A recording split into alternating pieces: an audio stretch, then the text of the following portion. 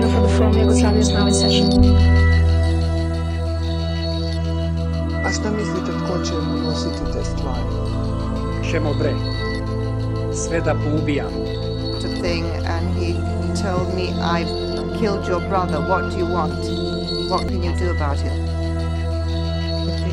Ja vas molim, ime supruga, majke i djece, da ih kažete.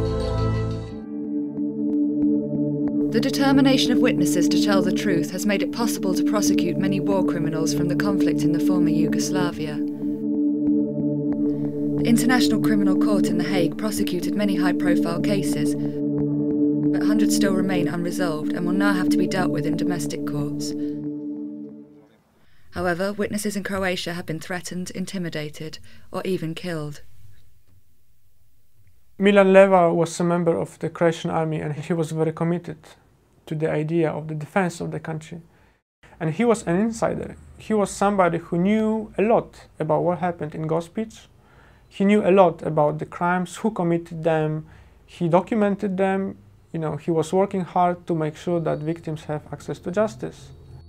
And he decided to tell people about what happened. Imali smo jako puno prijetnji, na primjer bacanje bombe tamo gdje smo prije stanovali. Imali smo par ispada kad smo putovali negdje, čak smo imali prometnu nezgodu jer nam je vojni kamion izletio, vjerovatno s ciljem da poginemo. Unfortunately, before he was able to give his testimony in the court, he was killed. And he was killed exactly because of this reason, that he was so outspoken about those crimes. And all of that was lost with his death, with the murder. He left his wife, he left his son, and probably many victims of war crimes. Da, rad Haškog suda pomogao je da u Hrvatskoj dođe do jedne spoznaje da je jedno obrana zemlje, jedno je legitimno pravo obrane, a drugo je zločin koji mora osuditi i domaće pravosuđe, osuđuje i domaća javnost, ali svakako i Međunarodni sud. U samom početku i na sahranu državni vrh je poslao svoje izaslanike iz Sabora i od predsjednika Mesića.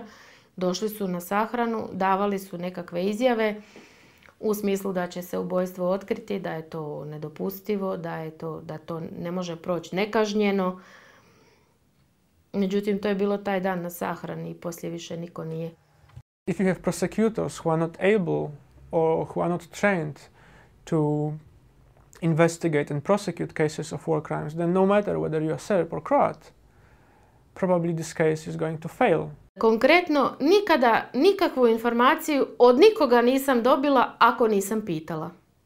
A ako sam pitala, odgovor je bio postupak je u tijeku, informacije ne smijemo davati, kad se nešto sazna, saznaćete, a mi nismo ni dužni vas izvješćivati o čem se radi i dokle je došlo. Istraga je u tijeku i to je sve što ja znam. Ja sam se umorila više pitajući i više ni ne pitam. It has been 11 years and Milan Leva's killers have still not been punished. War crimes witnesses are still afraid to speak out, and victims and their families are still suffering.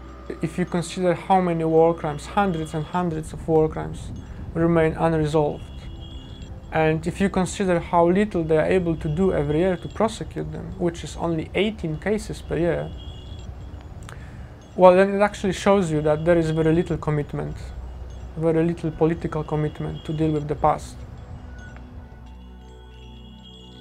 Take action. Go to amnesty.org and write to the Chief State Prosecutor urging him to immediately address the issue of war crimes in Croatia.